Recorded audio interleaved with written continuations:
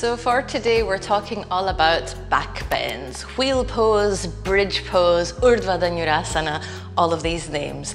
Now, back bends are something that for some people, they come quite naturally, and for other people, they're quite a struggle, either due to lack of flexibility or due to lack of strength to push up. So in this video, I'm going to talk about 3 different things. The first thing I'm going to talk about is the mechanics of a back bend, so what you need to consider in order to open up into a back bend. The second thing is I'm going to show the different types of back bends that I've seen in my students, and you may be able to see your back bend in one of these. And then in the third part of this video, I'm going to show different exercises that you can do in order to help open up your body, in order to help deepen your back bend. Part 1, the mechanics of a back bend. Now, when we think about back bend, we generally think about opening up the back. So back bend, the back bends. However, there's so much more to it than that. Think rather of a back bend as actually opening up all of the front side of your body. Going up into a back bend comfortably asks us for flexibility in 5 different parts of our body. And I'll go up in a back bend and I'll show you.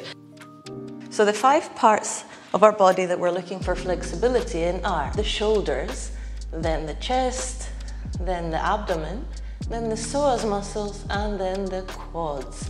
And so if you're lacking flexibility in one or several of these parts of your body, then these are things that you'll need to work on in order to help improve your back bend. Okay, so part 2. Now I'm going to show you the most common forms of back bends that I see in my classes, and if you were to maybe do a back bend and take a picture, you might see yourself in one of these versions. And so whatever version you're in, that's perfect. If you want to then work on it in part 3, then I'm going to show you a variety of exercises you can do to help open up your body. And so let's have a look. So the first most common thing I see, especially from complete beginners who may have a bit of a stiffer body, is that they are able to bring their feet on the floor and gently push up. This is quite a common version for complete beginners who are working on understanding the mechanics of this pose. From here then, another thing is we can interlace the fingers, or if we can maybe touch the heels or hold on to the ankles, that's another thing.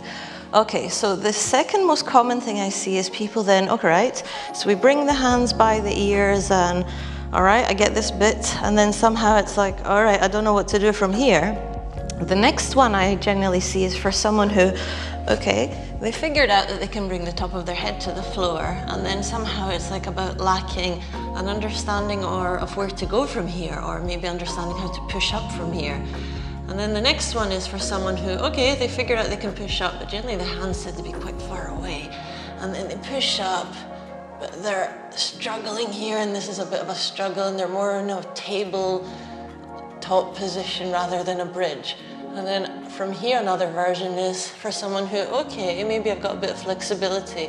I can straighten my arms, and then someone with a bit more flexibility is able to actually come a bit closer into their bridge pose. And then, okay, another version is if you want to work on opening up the chest, another version would be then to straighten the legs.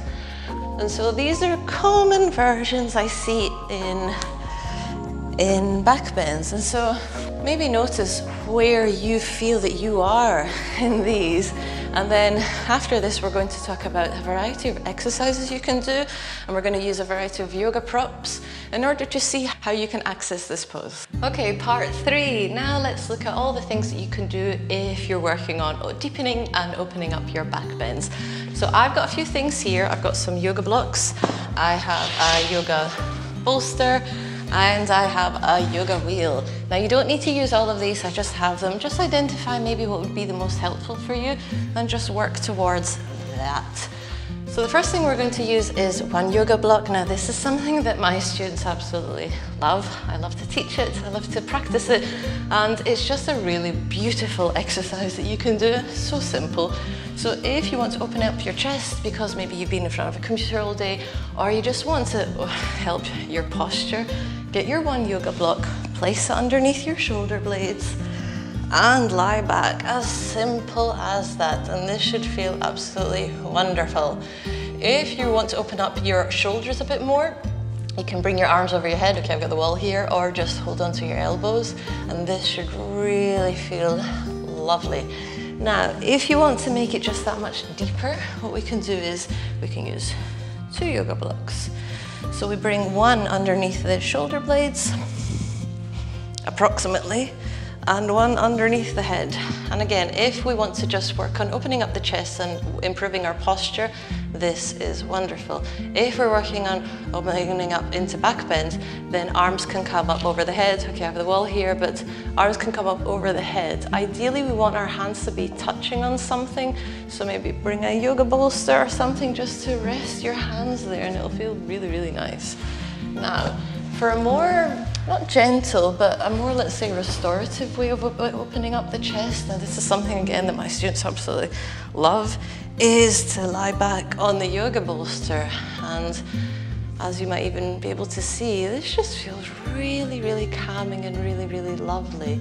So this is a nice way to help open up your chest. Now, as a little bonus to that, if you're also opening up or working on opening up your quads, if you identify that this is maybe where you're a bit stiff, then this is a nice variation you can do. Bring your foot by your side and lie back. And if you're quite flexible, you could do the same with both feet. Now, if you want to work on back bends with a yoga wheel, then you can get your yoga wheel. And as far as I know, yoga wheels were designed for back bends, so you can't go wrong with this. So there's a few things you could do. You could just lie back just to help open up the shoulders. You can kind of roll a little bit. These generally feel really, really, really nice. You can hold on to your wheel and kind of go back a bit more. There are so many things you can do with a yoga wheel. All right, now, next thing is, if you want to work on your back bends and you want to open up your psoas and your quads, now this is a little exercise that I don't generally teach. This is a friend of mine showed me this. She works here in the studio and works a lot on flexibility drills. Bring your knee as close to the wall as you can, but just make sure you have enough padding on your yoga mat. So maybe you could put a little blanket underneath. So what we do is we bring the other foot forward, and you'll notice by going back, you'll just notice how much this is stretching out. Of course, you can lower down also, and this is also really, really intense. So just make sure you're working to the level of your ability. So you can work on this version, you can work on coming closer to the wall and just seeing how close you can get. These are really nice things to work on, and of course you could add more of a back bending element to this. So just find where you think your limitation is and work on that. And so this now is actually my favorite way of helping people get into back bends. Maybe if you're in the version where your hands are on the floor, you can kind of push away. This, I think, will really help you. So what we do is we get our yoga blocks, we put them on the wall at an angle, because that will help give your wrists a little bit of a break also. So we lie back. All right, so we bring our hands to the blocks, and then inhale, hips come up, exhale here, and then inhale, push up. Now, if working on back bends can be a bit challenging for you, you might find this version a little bit easier. If your back bends are quite easy, and then you want to just open up a bit more, what you can do is you can bring your feet a bit closer, and you can work on bringing your chest closer to the wall. And another thing that you could try to do, I know some of my students actually prefer this other way, is to bring your yoga blocks to the wall. And what we do is we put our feet on top of the blocks, come quite close to the yoga blocks, and then from here, inhale, exhale, inhale, come up. And this version actually, it feels like the chest can kind of open up just that much more and get the shoulders over the wrists. And this can also feel really, really nice. So these are 2 extra versions you can work on for your back bends. Just remember, after working on back bends, malasana, for me at least, is my favorite pose because it really helps to stretch the lower back. So I hope you found this video helpful. If you've got any questions, any tips you'd like to ask me about, let me know in the comments below. And if you're looking for a practice video which has back bends in it, you can check out this practice video here. And I'll see you in the next video. Bye.